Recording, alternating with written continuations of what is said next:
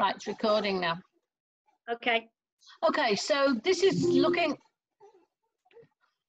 Okay. Look, Alexa's talking to me in the kitchen. Okay, so this is looking at You Will Be Found, the first section of the song, okay, which is going from bar 1 right the way through to bar 44. In fact, we've got 4 bars rest in the middle of that bar 44, so it's really being up to bar 47. So I want you to have your music in front of you.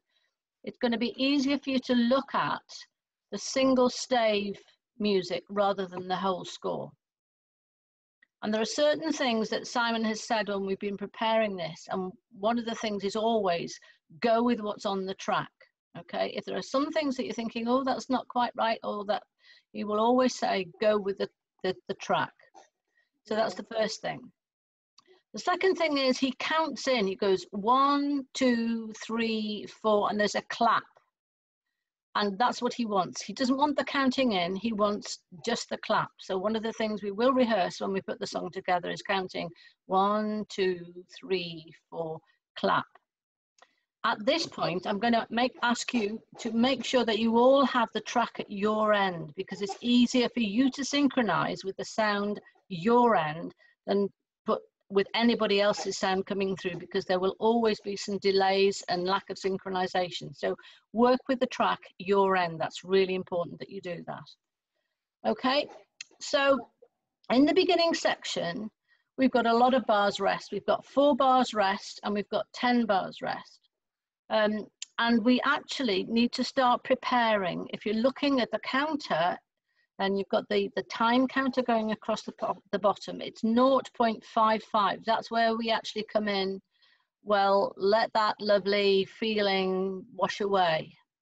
Or let that lonely feeling wash away. That's where it starts coming in, and you need to be aware of that and getting yourselves prepared, ready to sing. Okay? And then the words out, reach out, and I'll be there, or whatever the words are. We need to just check what those words are, but then you go, and oh. So you need to get ready around that time, and we come in exactly on 1 minute 20 seconds, and oh, that's a 1 minute 20 seconds.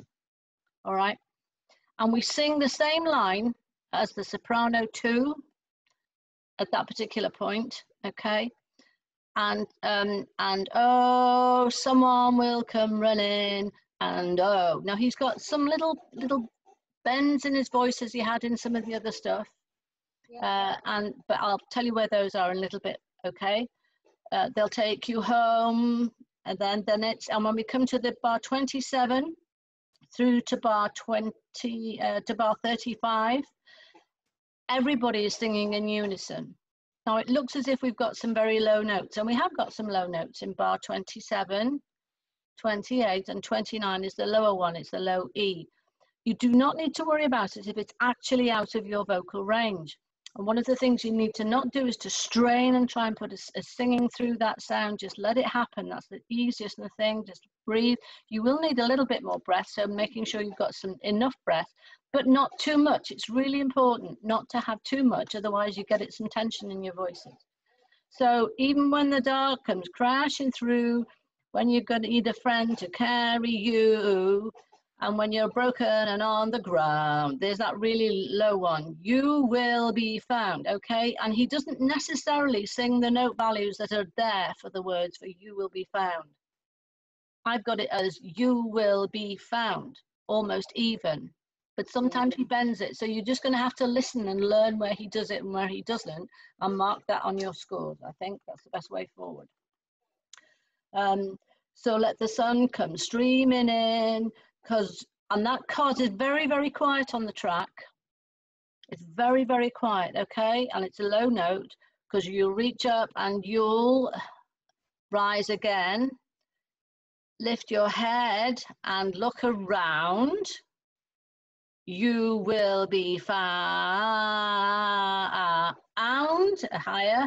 You will be found. There's a little grace note in there. Okay, a little da-da note that he does a little blip on it. And the same again. You will be found. you will be found. Again, there's a little blip there. And then we've come straight to the end of the unison section. For this section, section 1. So the idea is the dynamics will actually be led by the accompaniment that you'll hear underneath you. So when you hear that getting louder, that's when you start getting louder as well. But do not, when you're singing at this range, don't put any stress or any pressure on the lower range. It's just that even when the dark comes crashing through, when you need a friend to carry you, so let the sun come streaming in, but you reach up, and all of that, just get the words right. We're going to make sure that there's a slowed down track for you to follow, and those little tiny notes will be a lot clearer when it's a little bit slower, and it will help you synchronize with that, I think. Right, do we have any questions so far? I don't think so, no. Okay, now, as far as vowels are concerned, there's nothing in this section that we need to worry about, because, and breathing as well is actually quite easy. The breaths are where the rests are. Yeah. Okay. It's just you breathe when you finish singing, because you're going to go and sing the next phrase. So I think that it's easier for you to realize that it actually, you don't need to have a huge volume on those lower ends of the notes, on the lower registered notes, because everybody is singing exactly the same note. All parts, that's all 6 parts, all 6 harmony parts, are all singing the same notes at the same pitch. So you're going to have plenty of other people who are going to sing that note for you. All right? Right. So I don't think you need to worry about it at all. So the little slides or embellishments that Simon puts in, if you want to mark them in, they're on, it goes bar 24. Someone will come and run in, and I'll note. There's a tiny little scoop, even though it's the same note. There's a little. You listen to it carefully. You can hear the little blip in his voice. Okay. They'll take you home. Same thing there, from you to home. Even though it's the same note, there's a little slur, a little slide between the 2 notes. It's just a vocal embellishment, which is fine. Okay. The same thing happens again in bar 27 on the word crashing. Even when the dark comes, crack. There's a little bit there, a little bit of a mini scoop. Okay. When you need a friend to carry you, and when you're broken and on the ground, you will be found. Okay. It's quite a comfortable note for me to sing that one, so I'm not unhappy with it. So let the sun come streaming in. And I would suggest that one of the things you can do with this is actually sing this. Do the words, say the words, synchronize it. Don't try and put the notes in. Try and get the words right so that you can synchronize the words with when Simon's doing it. Because I think that the musical rhyme will follow very, very easily. It's the words that sometimes don't necessarily follow through, I don't think. Yeah. Okay. And I think that's all we need to. Oh yes, there is one other little bit. I've got that there. It's unison right the way through here. Right, in bar 34, at the very end it says, you will be. I think he goes to the found on bar 35 a little bit earlier than where the strong beat of the bar is. It's not, you will be found, it's you will be found. There's a strong beat. So it's slightly before it. Just to be aware that he does that, okay? I think they've probably done it when they've covered that in bar 35, 36, 37, when they've got that tiny little additional note, and in 41, I think they put those additional notes in. Because he does go from one note to a higher note, but in bar 34, it's the same note, and he gets to that note earlier. Right. Okay, and I think that about takes care of the first section, really. I don't think it's You know, just let the sound float through. We're unison with soprano 2. There's going to be plenty of us doing it. So just to recap, in this section, there's no worry about breathing, okay? Make sure that you're actually preparing yourselves to get ready. 1, 2, 3, 4, clap. Practice that synchronization. And you don't necessarily have to count all of the bars. Just be prepared that when it comes to 0.55, that's when we need to be ready. That's bar 15, okay? And when it comes to 1.20, that's when we start. So you probably need to, when you hear reach out, that's when you need to take your breath and prep. And oh, so you're ready to go, all right? Someone will come running, and I know, so that you can hear those little hiccups, put those emphasis in, speak it through, not speak singing, but speak it through rhythmically to make sure it's absolutely accurate, okay? I think that's the best advice for this one. It's all at a very easy dynamic level, so you don't need to force, certainly don't force at the bottom bit. It's actually, for sopranos, it's probably on your beginning of your lower range, this thing, I think in the first phrase, even when the dark comes, I think it's just, you know, it's not on your sweet spot. I think your sweet spot's a little bit higher than that. But at least it's not on the break, it's below the break, which means that you can actually just manage it very, very easily, okay? So that's my advice to you with that. All right, okay. Thank you. Bye-bye. So am I playing it? Do you want me to play the track and sing along at my end? Yeah. At my end. Okay. Okay.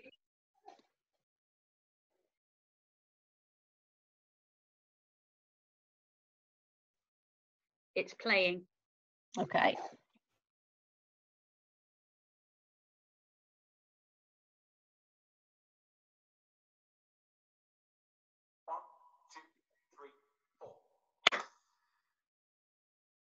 Can you do it again for me, please? Can you start the whole thing again? Just again. Yeah. Okay, start again. That's great. Thanks. 1, 2, 3,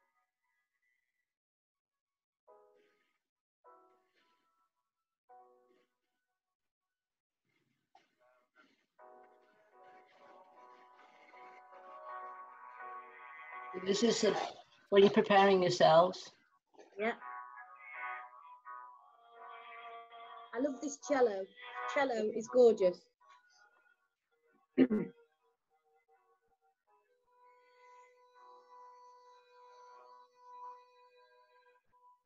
And oh,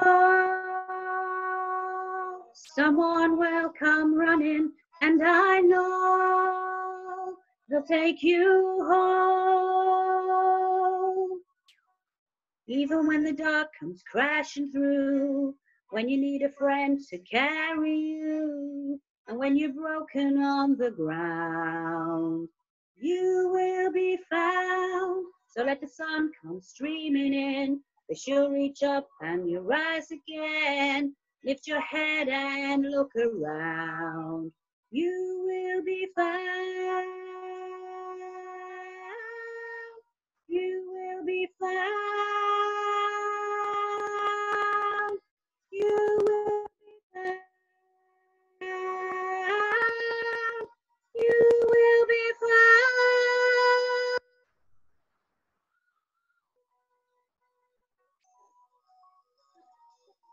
Yeah, that's brilliant. Exactly it. That's exactly it. Okay, so we just need to be aware that there are those little blips and just the timing things there on the you will be found both times. and the line actually flows very easily. I think the line does. On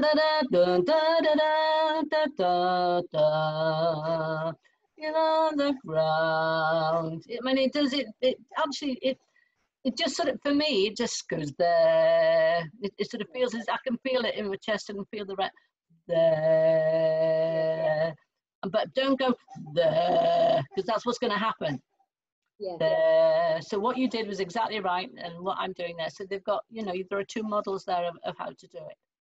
Yeah. You see, I'm not a proper soprano, so this is quite nice in my range. This really. So, but I think if you're a proper sop, you might struggle a little bit with the lower notes, because you're just not used to singing them, are you? Really? No, you're not. I think if I'm at that stage at the moment where I'm still relying on the music, but I think once you put it away and you just go with the track, I think it's a really nice sing. Absolutely. But we're just at that slightly nervous stage where you don't want to put your music down. You know what I mean? Because Absolutely. But I think once I can put it down, and I'm sure everybody will be the same, it's actually really, really nice to sing this first section. Yes, and I think even if you can't quite hit the low notes, I don't think that matters, because, like you say, everybody's singing it. Yeah. But I know there were suggestions of putting it up the octave, that note. I think it would ruin it. It would ruin the whole shape of the section. So absolutely. And there's always a thing with the music as well. I mean, I know when I'm doing my recordings and stuff like that, I put I sellotape my music on the top of the cooker hood, because that's the quietest place in the place, and so it's at eye level, and so I don't put my chin down to try and get any of the low notes. So having a music at that level will be a lot better, and also coming in warmed up. Even if it's just sort of some rotations and some breathing, not deep breathing, just trying to breathe towards your stomach, and anything at all that gets it going, just to and vocalizing, just finding where it feels comfortable, humming up and humming down. That's all you need to do. Like I said, you could talk it through a couple of times first, which will also warm you up and get you into the feeling of the rhythm. That's so anybody who's got a music stand or anything that you can put your music up on, I think that's a really good idea. Yeah, get your music up high, because we all do that, don't we? We all and down. This happens straight away, so you need to have that view. So you really need it. Like, I need it there, just above my screen. Really, that's where I need it, so that I can, when I'm watching Simon, I can look at him or whoever and have the music above. So yeah. Yeah. And I mean, if people are going to start using the audio guides, the guide tracks that they've got there, they will need to have that.